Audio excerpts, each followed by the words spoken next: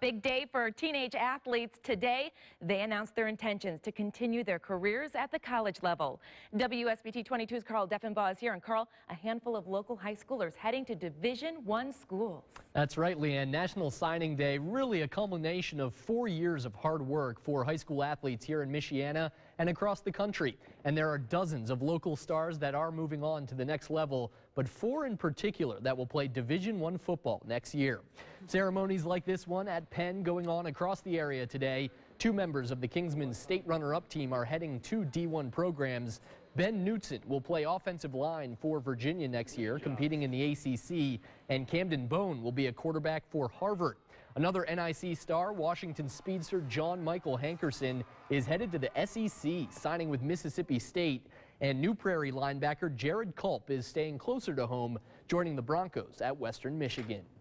It's really relieving. It's nice and relaxing that I can just now focus on the next year. I'm really excited. I mean, the ACC is great. There's a lot of good teams in that league.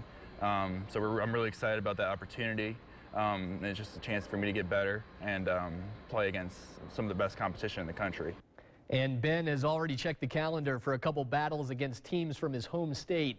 Virginia has back-to-back games against Indiana in 2017 and 18, and then the Cavaliers play at Notre Dame in 2019.